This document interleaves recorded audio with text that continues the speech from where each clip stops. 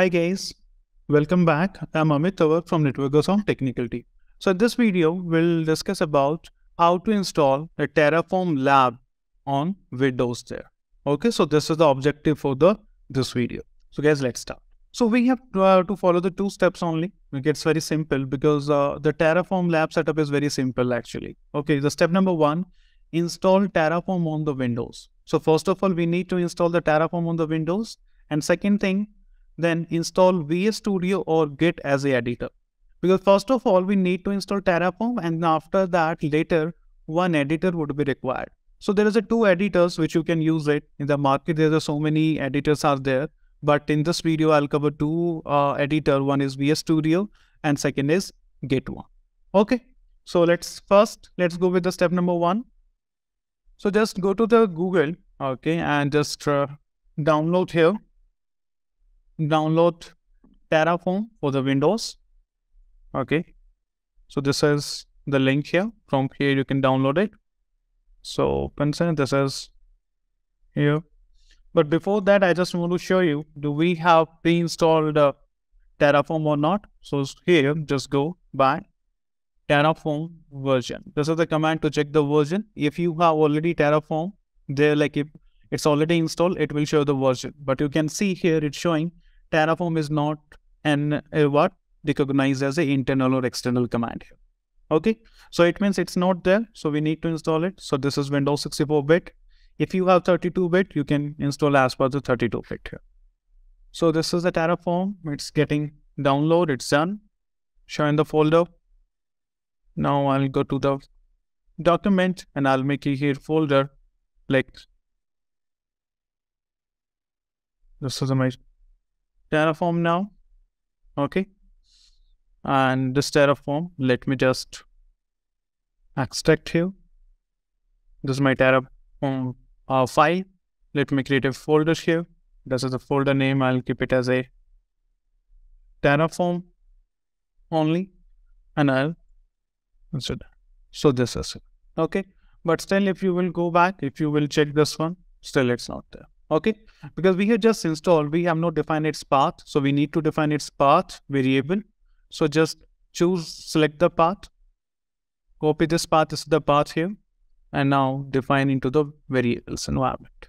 Okay, let's go here, go to the properties, go to the advanced settings, environment variable, need to define here, go to the path, add it. You can see Terraform path is not there. So we need to add the path and paste that path here. And that's it. And make it okay. This is fine. Everything is okay. Close your command prompt once. And open it again. And now just type here Terraform version. So you can see Terraform got installed. Terraform version v0 11.30. So this is the version. Okay. So this is the Terraform here which we have installed. This is the one step. Step number one is done. This is what? This is your step number one. Step number two, I hope this is clear. Okay. So step number two is install VS Studio or Git as an editor, because now we need an editor. So we have already Terraform. That is very simple step here, which you have to follow. But then how to install VS Studio and Git? That is the next step here. So now let's download Visual Studio Code for the Windows. So this is for the Windows. These are the options we have. This is what I'm installing for the Windows here. Click here. It's waiting, still showing for the browser events. Okay, just wait. Downloading is started. And along with this, I'll download Git as well. Okay. Download the package here. So two packages. Okay, one is VS Studio and second is Git. So now Git is there. So this is also will install, like it's getting download here. So no problem. Meanwhile, we'll install the VS Studio, VS Code Studio. So just open it. Okay. So we accept the agreement. Next. Create a desktop icon. Let it install. Okay. So first we'll finish Visual Studio Code installation, and after that I'll go with the Git. Okay. It's done. Finish it. Once you will install the Visual Studio, it will take your disk extra RAM. Okay, but like because this is one of the like good editor here, or the best editor. Okay, but it has like so many plugins, so that's why it will take your more like we can say space and all. So one you can see Visual Studio, one plugin is already installed. Let me just uninstall it. That's fine. So what you have to do, guys, in the starting, once you will come here. Okay. So once you will come, you have to go to its marketplace. This is kind of its marketplace where all the extensions will be there. And you have to find out about the Terraform. Terraform extension, or you can say plugin, would be required in the Terraform. These are the options. We have option Terraform, then HashiCorp, okay, then Azure Terraform, okay, different options we have. So I'll choose here HashiCorp Terraform and install this. So this is my plugin is getting installed. It got installed because I have option here uninstall and disable, but still it's not activated. So this plugin or extension which I have installed here, this is not activated. How you will get to know? You can see here. Quick start. Get start writing Terraform configurations with the VS Code in the 3 steps. Step number 1, if you have not done, like if you haven't done so already, install the Terraform. Install the Terraform extension for the VS Code. So this is the Terraform we have already installed on the Windows. Terraform extension we have installed. Step number 3, to activate the extension, open any folder or VS Code workspace containing the Terraform files here. Means I have installed this extension here, but we have not defined its path. So we need to define its path here. So now how to define its path? Go to the files, or you can say how to activate it. Go to the files and go to the option here, open folder. So this is the open folder, this is the documents. So I hope you remember this is the Terraform. One file folder is there where we have already installed like files.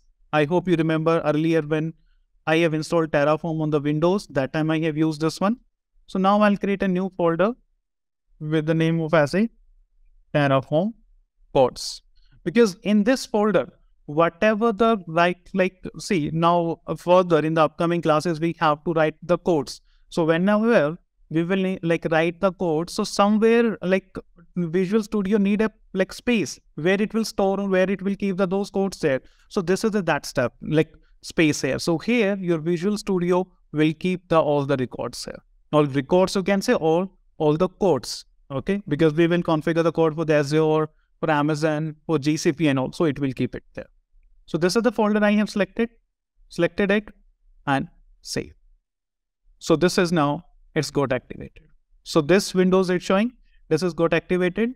Now create a new file here, and new file here, just type any name. Let's consider I'll define here name as a NH Terraform for AWS.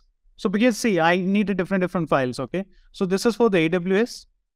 Okay, and here this is in the documents. So Terraform codes here. I'll choose this folder and open it. So here NH Terraform folders. So create the files and now it's ready. So this is my editor is ready. So whatever the like codes I will write it will be saved into where? It will be saved into that location which we have selected. So now everything is ready. So behind this this Visual Studio code, we have already installed Terraform, and now we have Visual Studio. So here we can write all the codes, or we have to write, because in the codes might be there is 1,000 lines, 900 lines, 200 lines. So whole code you have to write it here, and that will be automatically saved into which folder? In the documents, where we have created a folder with the name of Terraform codes. So that is the path what we have already defined. So this is one option we have. Second option we have Git. We can download the Git as well. Okay. So we have to download the Git for the 64-bit save. So Git is again one of the editor. Okay. This is one of the very simple editors here, which you can use at Git also. You can use VS Code as well, but I'll go with the Visual Studio because I like that. So just open it. So this is the second editor. It's yes. Desktop icon I need. Just next. It's very simple. Okay. So it's getting installed. Just wait and watch.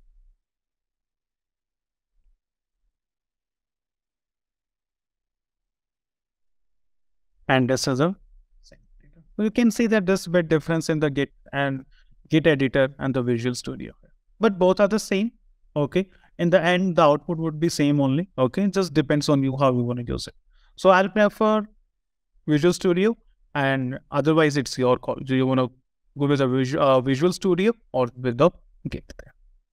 Okay, so installation is very simple here, guys. It's not a complicated, it's not a rocket science. It's very simple. Okay, I hope it's clear to everyone. Okay, guys. So, guys, thank you for watching the video.